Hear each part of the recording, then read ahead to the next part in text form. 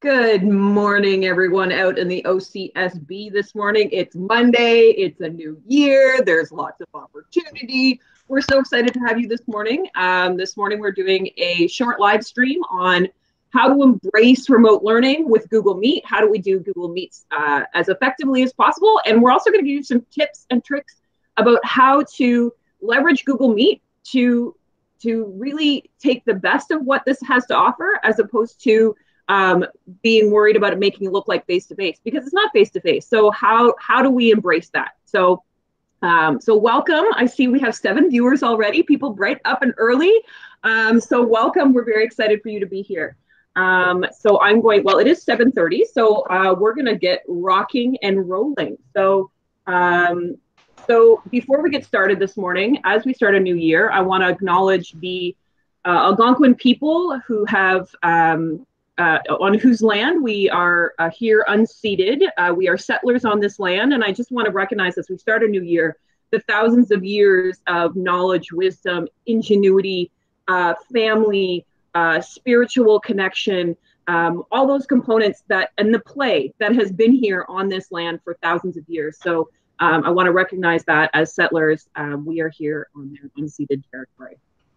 And if you'd like to join me in prayer, in the name of the Father, the Son, the Holy Spirit, God grant me the serenity to accept the things I cannot change, courage to change the things I can, and wisdom to know the difference. So may this blessing go with you throughout the next few weeks, where we really try to figure out what we can do, what we can change, and what we can embrace. So in the name of the Father, the Son, the Holy Spirit.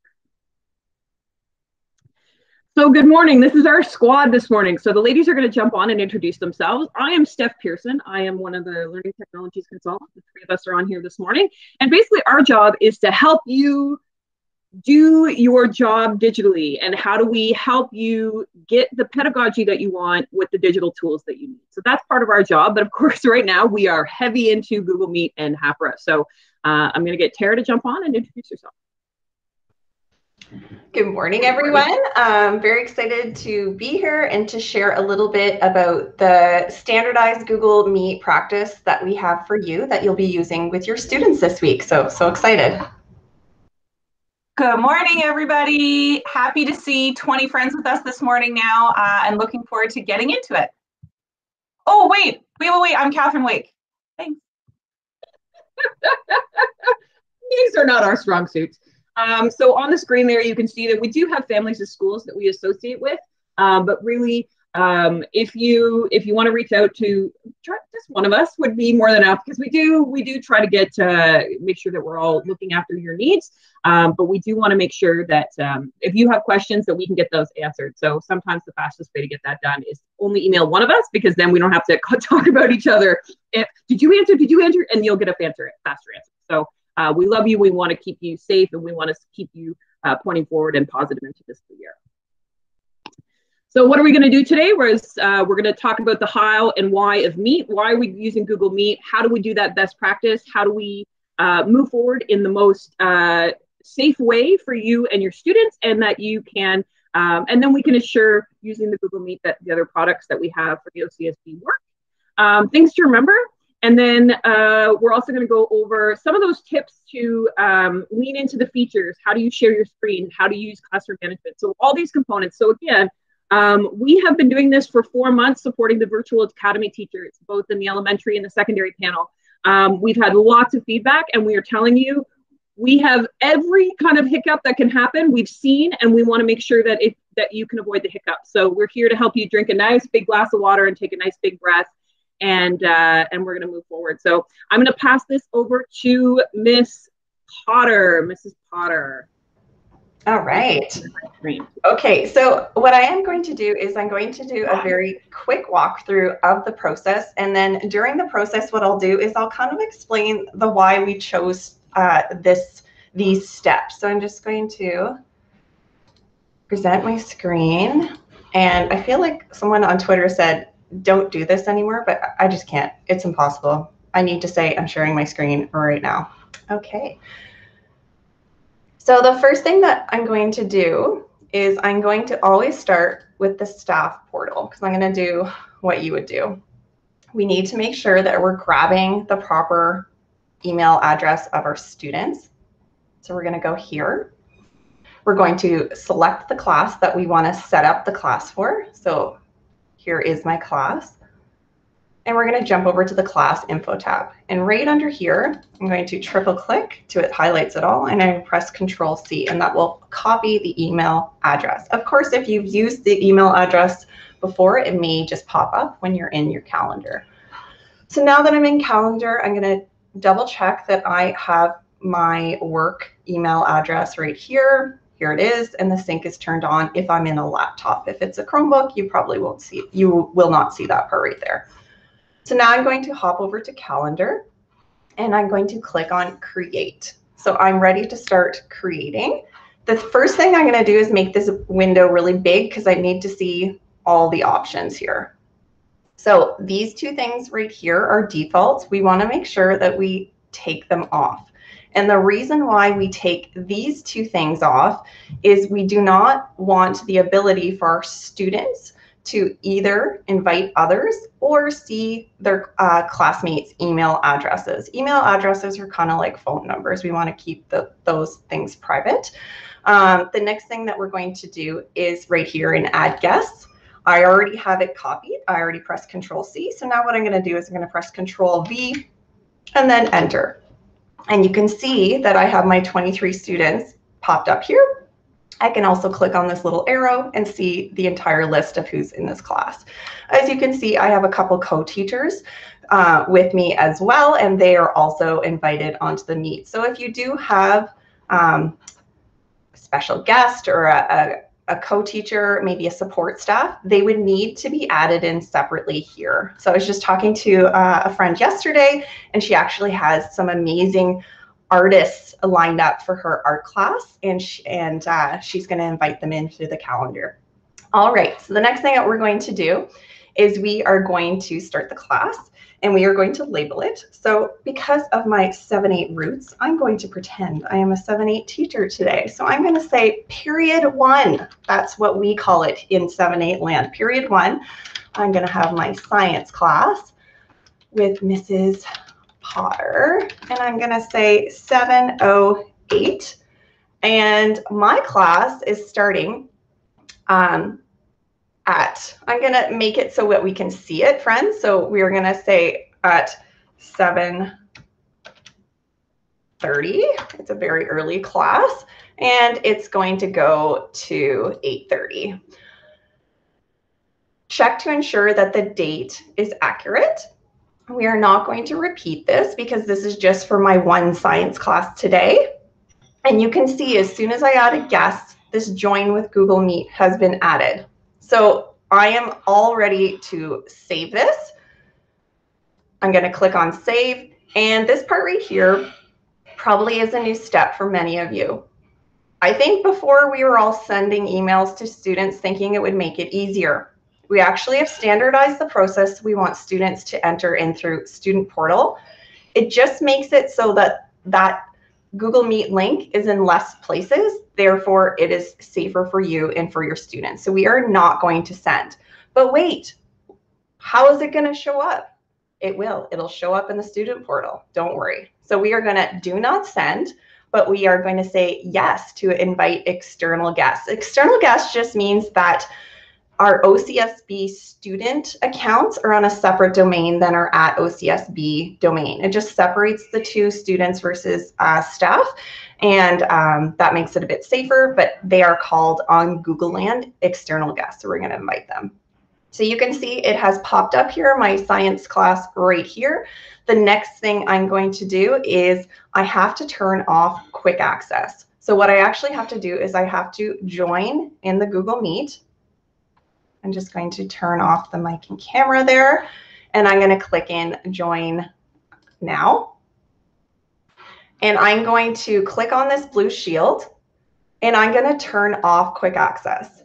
What quick access does is it will create a waiting room for your students so that they won't be able to join when you're not there. The caveat of this is that you have to get there before anybody else gets there. That's why we say do this step immediately as soon as you create your calendar event. So that needs to happen. It's very important. The next thing I'm going to do is I'm going to turn off share screen and chat messages. I was practicing this with my son last night, and he could see that the present now was kind of grayed out on his screen. And he's like, oh, actually, that's a good idea. If I were, or do all the teachers know this, Mom? And I said, yeah, they're gonna know it.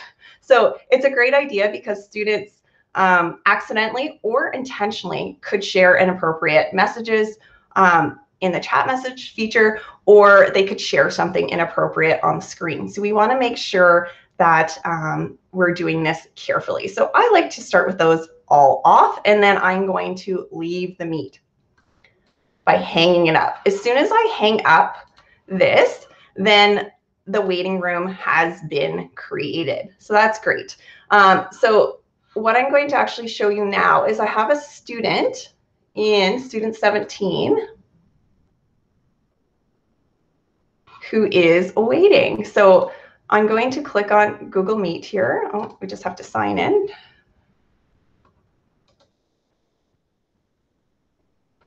And what I'm going to do is I'm just going to click on this 7:30 with Mrs. Potter and see what it says.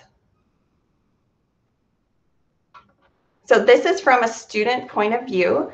And notice I went in through Student Portal, 2 clicks, pretty easy. No one else is here. I'm going to try to join in, and I get this message, waiting for the host to join. This is the sign of safety, my friends. So as soon as I went in and clicked quick access off, it created this nice waiting room, and this waiting room will not be broken until the host arrives. So that's great. So I'm going to flip over to my other account. Here we go. And now I'm ready to start with my student, which I believe is here. So you can go in through calendar, that's fine. Or if we went in through staff portal, you would also see it right there. There's my Mrs. Potter, period 1. So now I'm the teacher. I'm just going to turn these things off because I'm already using a microphone. And there you go. My student has automatically joined in. So that is great. One thing I didn't mention is when I added guests, when I copy and paste, why did I use that HAPRA Google email address? Well, I did that because it contains every single student. And if new students are coming into your class or students are dropping your class, those things are updated on a 24-hour basis in PowerSchool. So that is always up to date. So you want to make sure that you are using that email address with your students. Some other things. Can I ask you a question, Tara? Oh, awesome. Yes, thank you. Yeah, quick question. Should educators be sharing the link with parents? They don't actually have to share this link with parents because we are only inviting our students. So to ensure that our students are signed in properly with their @OCSB accounts, we want everyone K-12 to go to the student portal and click on the Google Meet icon right from there. They will see a list of all their classes. We don't want multiple people in. And in fact, if a parent tried to join in this Meet, there would be a knock at the door, and you would see a little pop-up that says, you know, Mrs. Smith wants to come into your meeting. We have no way of knowing if this is really Mrs. Smith, the mother of our student, or not. We can't ensure that. In fact, students can create fake accounts with real students' names and come in and kind of create havoc, a little bit of mischief in your class. Or we simply don't want people signed in incorrectly. So we want students to go to student portal to ensure they're at OCSB student accounts, and then everything works properly. When you go to share a Jamboard, where you go to share a document, all those things you need to be signed in properly to do so. So no, we don't want the links shared to parents. Now, if you want to send an email saying, please go to student portal and click on the icon, that would be a great thing to do. But we don't want the actual link sent to parents. Okay, and I have another quick question. Sure. So for a teacher, if I'm thinking the 7-8 teachers especially, or maybe an elementary French teacher, do you recommend that they make their own link? Yes, everyone. So those cool host controls that I was showing you before, these do not show up if you are just a participant in a Meet. So the ability to toggle on and off quick access, share screen, and chat messages is only available to the host. And there are a few other things also. So right now, student 17 is muted, but I could mute that student if I wanted to. And I could also remove a student from a meeting. So if there was an emergency and let's say someone had breached the password and the student is, behaving erratically, or their, an inappropriate image or chat message was shared, you can remove the student from the meeting. This ability is not available if you are simply a participant. So every teacher, French teachers, 7-8 teachers, all must make their own links, and we recommend only sharing it with your class that you have for that particular period. So for 7-8 teachers, this means creating 5 calendar events per day. And don't worry, trust me, once you get used to it, it will just take you a couple of minutes to do.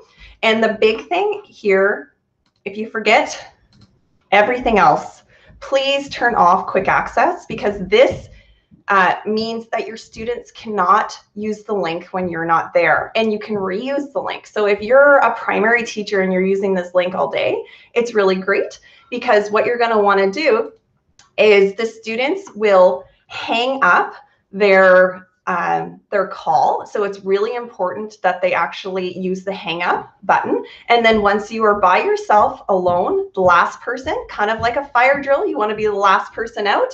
And that means that you are locking the door on this Meet. So you would double check that quick access was off, and then you would leave the meeting. I would not leave the meeting now if student 17 was hanging out. So in this particular case, if this student has left and you can't get their attention and it's been 5 minutes and they're not coming back, you actually would want to remove the student from the meeting and then add them back into the calendar event. This is tedious and you don't want to do this. So I would almost, if you're new to Google Meet and or if your students are new to Google Meet, this would be almost the first thing that I would train them to do, is to leave the call, go back to student portal and sign back in.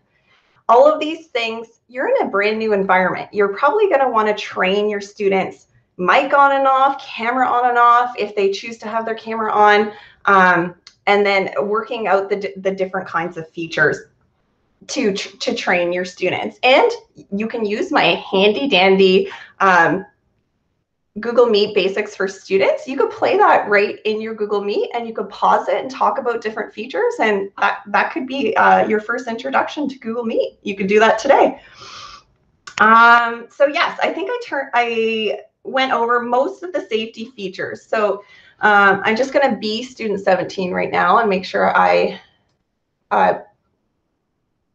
properly hang up my call. So I'm student 17 here. I'm going to leave this call. I'm going to go back to me into my Google Meet there. So now I'm alone. Now it's okay to leave the call. And then you can reuse this Meet since you have turned off quick access, or if you're ready to start your math class, you would click into that second calendar event. And what's great about going to the Google Meet icon is that your students will see a list of all their meetings. Now, these are my meetings right here, but they will see. So if you're a 7-8 teacher, I know I keep saying 7-8, but they're my peeps, come on. They will see period 1, 2, 3, 4, all the way up to 6 in a neat little row. No trying to remember, what do I have first period? What do I have third period? Trust me, I know even in January, actually, especially after the Christmas break, they will forget what their schedule is. And then that prevents them from needing to know those things, and they can just get joined in. So thanks so much for listening. Awesome. Thank you, Tara. And again, thank you so much for all your hard work going into that, because it really is based off of feedback of 4 months, right? It's not us just figuring out the process out of nowhere. It is 4 months of teachers doing this every single day, why we've come to the process that we've had. And again, like, we come at it from the system perspective. So we had a lot of issues with occasional teachers, right? So that's another reason why we don't want parents getting accustomed to receiving a link through their email, because if there's a supply teacher, those supply teachers are not communicating with parents. So this process works for all roles at the OCSB. So that's why we want everybody following this consistent process. So thank you, Tara, you're the best. So I thought I'd take this last little bit of time to go over some best practices with Google Meet. So again, this is not coming from me. It's not coming from our department. This is coming from working with the virtual teachers who are doing this all day, every day since September. So these tips and tricks are coming from them, and they've often encouraged us to pass these on to teachers working remotely. So the first point that I want to talk about is taking the time to set up properly before your class. So today you're going to get some time to explore in the first part of your day, which is wonderful. So when I say take time to prepare, what I mean is your computer updated? So have you actually gone in and updated your computer? Have you gone in and updated your Chrome? So I'm going to present my screen so I can show you what I mean when an updated Chrome. If you have a Chromebook, this isn't going to matter to you, but for everyone who has a laptop, in the top right-hand corner, you should see your picture or a circle with a letter. So you want to make sure that that's what you see and that you don't see a red or an orange or an exclamation mark. So this is what we mean when we say, is your Chrome up to date? The other thing we want you to take a look at as well is your extensions. So a lot of us maybe on Twitter or from a colleague have an extension that's been recommended to us from a friend or from Twitter. But if it's not board supported, we can't guarantee that it's not going to be causing glitches with your Chrome. So if you are experiencing any glitches within your Google Meet, the first thing we want you to check are all of your extensions. Delete any extensions that you don't need. If you have any grid view extensions that are still hanging up there, delete them right away. We don't need those anymore, and I'll show you in a little bit why we don't need those extensions. So again, go through your extensions, clean up your computer so that you're giving it the best shot to do well in a Google Meet. The second thing, or the third thing rather, that we want you to take a look at before you get started is your microphone and your camera. So before you go live with your students, please test out those things. So I'm going to go back to our Meet. I'm going to go in the bottom right-hand corner, and I'm going to click those 3 dots, and I'm going to go to Settings. And here on this screen, you can test out your microphone and you can test out your speakers. Then you can go to your video and test out those things. So this should just become your routine, right? Like when you walk into a classroom, you get your classroom set up. Same sort of deal. You want to go into your Google Meet, you want to go into your settings and make sure all of those things are working. The next point is I know Tara also said it on Twitter, to talk through your transitions.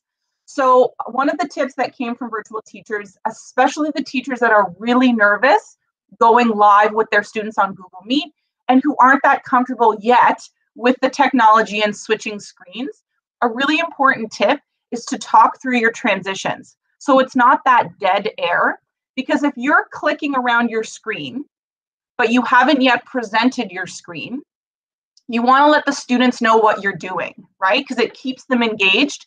So walk them through the process. I'm going to go share my screen right now. And then it's just less awkward time. You're walking them through and you're also saying it out loud. So it kind of reduces that stress a little bit as you're telling the students what you're doing, right? Because they can't see it. So when they can't see something and you're just kind of clicking around, it can be awkward in that moment. So talk through your transitions. The next big point that we have to say is to check in with your students, that they can see and that they can hear what they're supposed to be. Now, this doesn't mean that you just generally be like, hey, class, can everybody see me? Because especially with our little kindergarten friends, you're going to get 30 adorable voices saying, I can see you, I can see you. So what you want to do is you want to check in with one student in particular. So say little Jimmy is in your class. Jimmy, can you turn on your microphone and let me know if you can see my screen, right? So you want to check in that they can see what they're supposed to see or that they can hear what they're supposed to hear. But again, a little trick is to just call on one student to confirm so that you don't have all the voices jumping in at one time. When you're in your Meet for the first time, and perhaps you're holding up a document. So here's an example. This is just my board. But say you hold up a document like this. Just know that in the camera on Meet, to you, it's going to look like it's flipped or reversed or backwards. But you need to know that it actually is not to the participants. So just like you were able to see the text on my board just now, so just know that you might see that it's backwards, but they do not see that it is reversed. Set yourself up for successful audio sharing. So when you go to share audio, a couple of tips and tricks that are coming from our virtual teachers. Please reduce any unnecessary tabs that you have open at the top of your screen. You don't want to have a lot of tabs open. Step 2, turn off your camera and invite your students to do the same. Not every student is going to turn off their camera, and that's okay, but you just want to encourage them to try and turn it off before you play a video. Because if you're streaming 30 videos all at one time, that's a lot of bandwidth that's sort of being taken up. So what you want to do is reduce the number of tabs. So don't have any tab open that isn't necessary. Turn off your camera and ask the participants to turn off theirs. And then what you're going to do is you're going to go to the bottom right-hand corner. And when you go to present, I'm presenting right now, so it's not going to work, but you're going to choose the third option to present audio. So every time you want to present sound, you want to make sure that you're choosing option number 3. And our remote learning playlist, what you're going to do as well, in your remote learning playlist, there is a video that shows you exactly what to click. So I would recommend you watch that today to learn how specifically to share sound or audio in a Google Meet. But those are just some tips in terms of your audio. Another thing, we have 2 more points. Don't stress about the things that you can't control. There's going to be a lot happening in the background of your students, and we always want to lead with that empathetic and that compassionate view, right? So, you know, there's lots of variables that are outside the student's ability to control in the home. We also have lots of students in virtual who are not comfortable turning their camera on for whatever reason, and we respect that. So if you think about some of the online courses that maybe we've taken as AQs, we are not required to be on camera, yet we are still academically successful and receive our certification. So it's not mandatory that students turn on their camera, but they do have to participate in some way. So that's when you're exploring with either they can participate in the chat box. Maybe you are playing with the new polls feature. Maybe you have a pair deck where the student can engage. Being on camera does not equal academic success. So just make sure that you sort of have that level of comfort and figure out different ways to get your students participating that don't require that. And the last one is be firm with expectations with your parents. So this is perhaps maybe more of the elementary side of things, but you are going to have parents that are involved because, especially of the nature of maybe the student's ability with technology, they may be sitting there, they may be listening in case their child needs support. Have your expectations ready to go and let your parents know that. And again, if you experience anything that needs attention, your principal is there to support you. So shooting them an email is good. But again, be firm with parents and the expectations, and just know that it is a reality. So just have those expectations ready and have those talking points ready if need be during the Meet. And the last point that I just thought about is that if you are teaching littles, and again, it's one of those things that necessary for some, good for all, but we have seen on Twitter a lot of teachers printing the icons for the 3 icons at the bottom. So the microphone, the hang up, and the camera. If you print those and you hold those up, those are really helpful to prompt students to either turn on or off their microphone. I think that's it for me right now. Any other points? I'm wondering what happens if I have a student doing this. Oh, yeah. So I don't think I'm going to have to present my screen. Oh, no, but you're talking, so maybe not. Okay, well, what you're seeing is you're seeing Steph change her background a million times. It's going to happen. Your students are going to have fun today, especially if this is their first time, right? Just like when you hand out manipulatives to students, you always let them play with the manipulatives before you get into the heavy learning. So Tara is swimming, Steph is in some, she's in a very chic office. So yes. Yeah. So those backgrounds are going to be changed for sure. Let your kids have fun. Get out their sillies. Tara did it last night with her boys. You know, it will happen. And the other thing is you can lead into it, right? So tell me a story about where you are. And here, bonus, especially for our high school panel who won't see a lot of their students, because although sometimes it's really interesting because your students already know each other. They've been face to face with each other for an extended period of time already. But if they're playing with their backgrounds, they have to have their their cameras on. So it is a unique way to maybe engage students differently. So maybe so Tara was going for a swim in her undersea. So again, it gives a finite amount of options, but then they can tell a story about what they're doing. And I'm thinking that might be a cool thing maybe to try an FSL or something like that. So those are definitely options.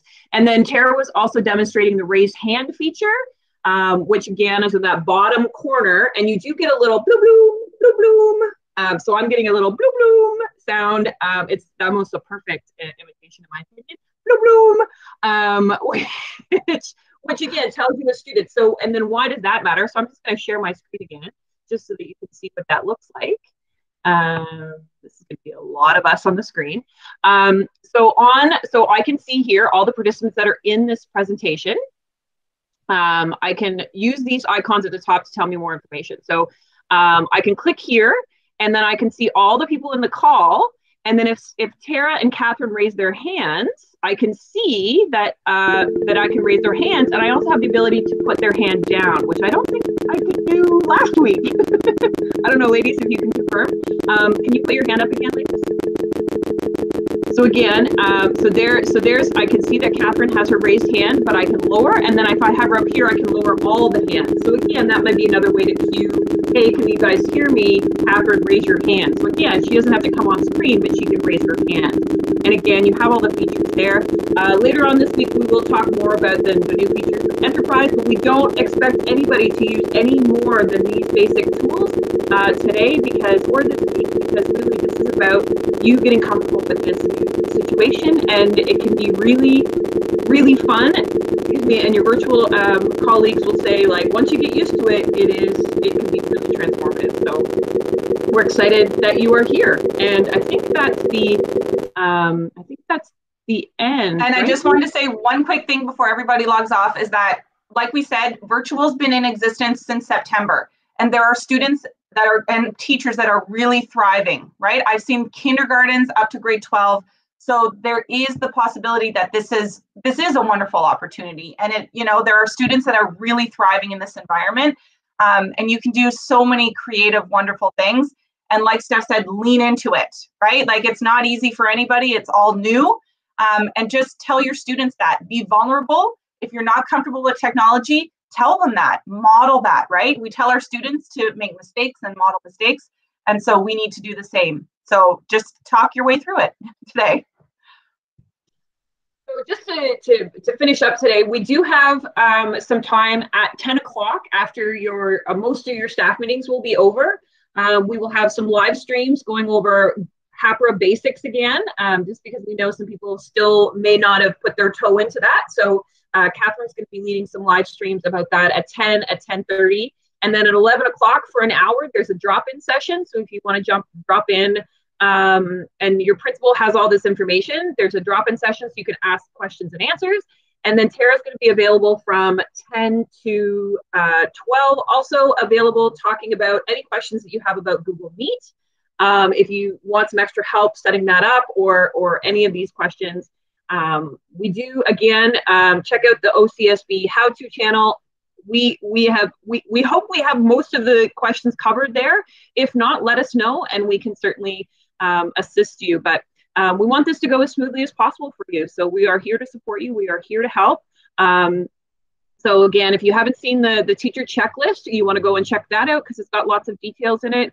And again, we are excited for you. This is a really cool opportunity to just change something. It's like going back to our very first day of teaching again in some ways, because we don't know what to expect, but that's okay because we made it through our first day of teaching. We made it through our second day of teaching. We made it through our 5th or 8th or maybe our 30th year of teaching. And it's always an opportunity to learn. So to model it's okay to make mistakes. It's okay. Just, you know, I've X'd myself out of live streams all the time and it turned out okay. So we love you, we appreciate you, and we're here to help. So reach out if we can be of service to you. And we wish you all an amazing year and an even better 2021. Bye, everybody. Bye.